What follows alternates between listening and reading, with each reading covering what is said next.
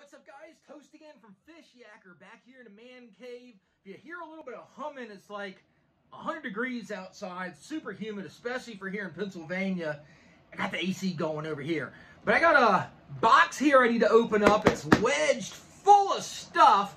This one came from Thunderhawk Lures. If you've been watching many of the videos lately, you've seen some of these. These should be some of the Thunderhawk A10s. It's your square build crankbait, which you just saw a few days back. I posted up a video on the Susquehanna River catching a really nice muskie on them.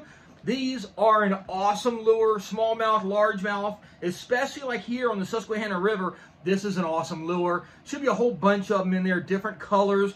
We've shown them before in the videos. We've looked at them really closely. I've done some reviews on them. We've even had Mike Dove from Thunderhawk on the videos that I cast talking about them. But if you stay tuned, in the next month or so, we're probably going to get some footage fishing with Mike on the river. So let's go ahead and open this up and see what all he's got wedged in this box. So guys, got a box here from Thunderhawk Lures. It should be a whole bunch of A10s or square build crankbait. If you're not familiar with an A10, it's just what it is. If you've been in the military, you may know the A10 Warthog. That's what these are designed to kind of model after, because they're basically bomb-proof and they can just destroy anything. These things are amazing. They are my favorite square build crankbait of all time because it has an integrated bill in it. We'll take a quick look at them, see how many they sent to us. Again, we've done some videos on them before, but haven't had this many of them show up. Let's see what all we got in here. This box is totally wedged full of stuff. But yeah, let's see. Some foam stuffing paper, packing slip, whole bunch of stuff on here. Check this out, guys. Yeah, whole bunch of stuff in here. Let's just go through them pretty quickly. Not going to pull all of them. That might take one at the end to show you what it looks like. But there's one there. And again, to show you, if you're familiar with an A10 Warthog, the plane, you'll notice it's a tank buster. That's basically the face that you'll see on the front of the planes. And it's got an integrated square build to it. And that thing is, again, they're basically indestructible, just like the A10. So this one here, that's the blue sides there. Check that out.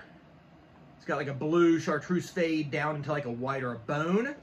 So I got that one there. Oh, this one looks really cool. Here's one, one here, clear chartreuse. Similar, but it's got like a milky clear body to it below the chartreuse. Another one here, sunset purple. This is what you call variety. Maybe I can pull a few of them out similar. Another one, sunset purple. It's a pink one. Check this out. That looks cool. So these probably be really good for stripers too, and maybe speckled trout. Take these back home down south, where it's supposed to be warm like this, not up here. It's crazy. Here's another one.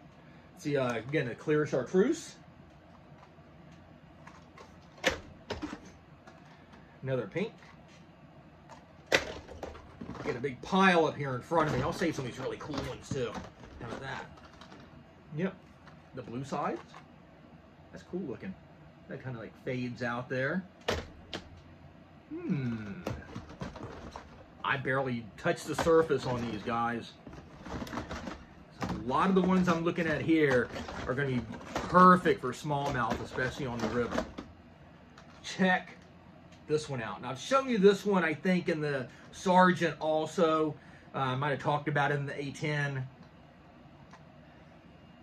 If you like a crawfish pattern crankbait, take a look at that. It's a red craw. Dude, that's sweet. There's another one here. And yeah, keeping that pattern going. Orange craw. That would be awesome in the Susquehanna. Ooh. Gizzard shad. Take a look at that. You can see how that, again, it's a darker back and it fades down.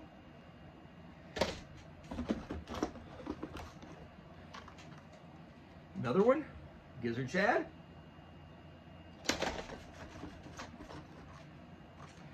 Here's a really cool one here. Look at this ghost pattern. It's kind of like a ghost baby bass almost. Look at that. It's clear green, kind of fades down as it goes. So another one here. Yeah, ghost bluegill. Almost got like a yellow perch looking pattern to it too. Look at that. Bright bluegill.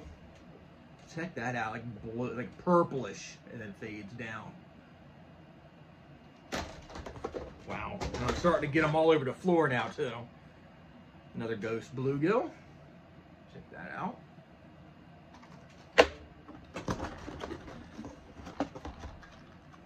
Ooh, check this out, the red ear sunfish. Look at the touch there on the pattern there with the red.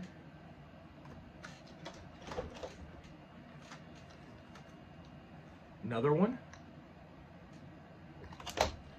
Another orange craw. I like that. That might be my favorite, especially for the Susky smallmouth.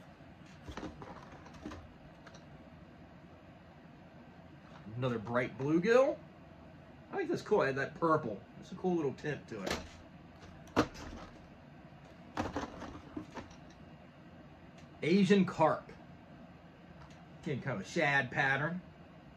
It's got some pinkish down there on the bottom of it. Black top. Another one.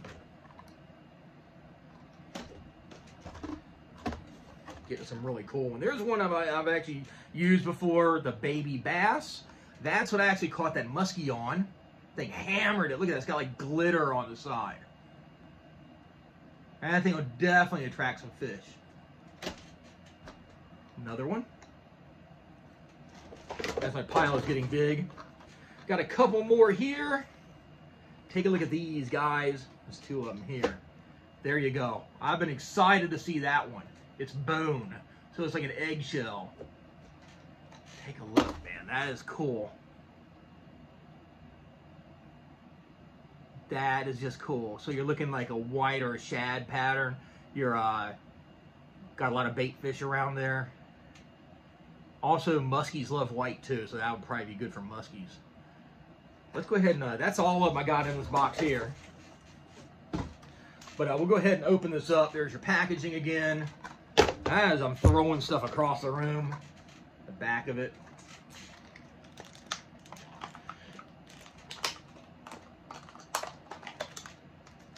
All right.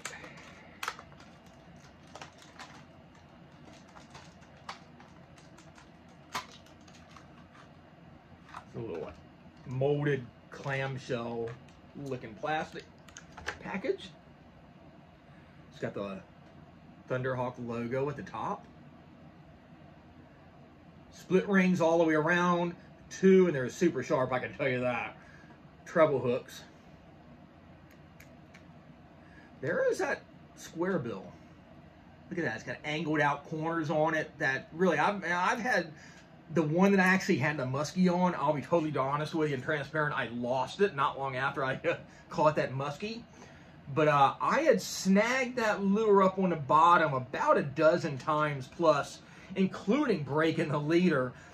I was able to retrieve it every single time because this thing really has a tendency, the way it's designed, you can kind of see the length of the hook compared to the lip. It's actually a little bit shorter than the lip there. So if it gets snagged, it's going to bump, get a little bit snagged up on stuff. The hooks won't necessarily just penetrate into whatever's in the bottom. When you break it off or you give it a little bit of slack or pop it or get a reverse pull on it, that thing's going to pop up and come loose a whole lot better than any other crankbait I've ever had, actually. I'm really surprised at it. There were several times, like I said, where I actually broke the leader, and then I'd see this bloop, float up the top and start drifting downstream. Awesome. So again, you got the kind of like blood pattern here on the bottom. It's got a really thick molded end bill on it. So this thing, I mean, seriously, I should probably take this and put some vice grips on it and try to break it. I'm getting no flex at all in it. And I beat the snot out of crankbaits, especially on the river here. And the first thing that goes is that lip, especially those clear lips that are like a secondary piece of plastic molded into it, you know, glued in there. They pop right out or break in half. This one is solid. And again, it's part of the head of the lure.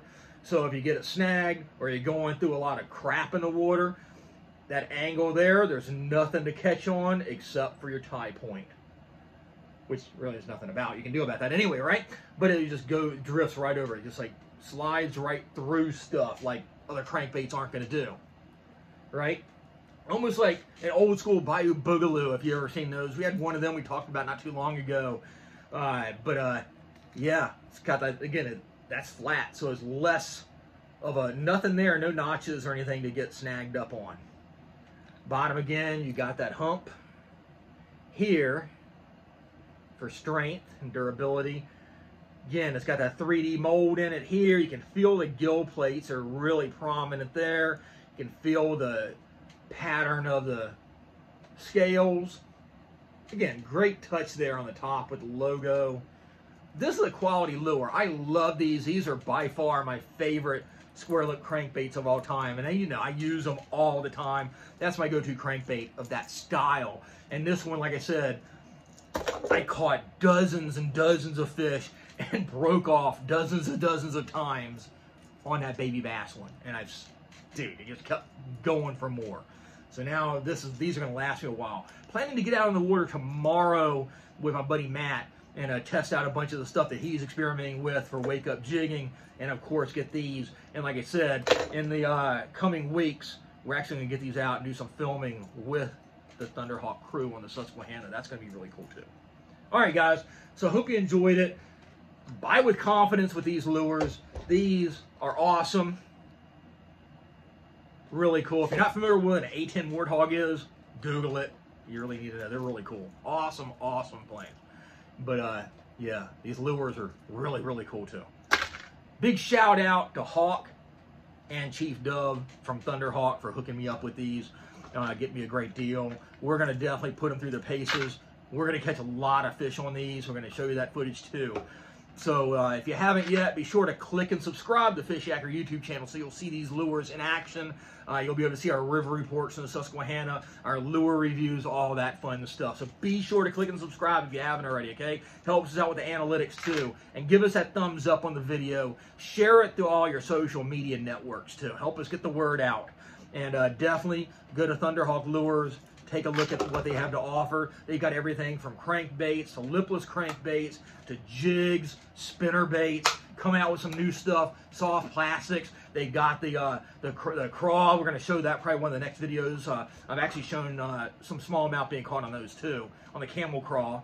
But some new cool lures are in design too. So again, give us a thumbs up, share the video on all your social media outlets, subscribe to Fishyaker, and we'll catch you on the water. Fishyaker.com, the original kayak rigging video series.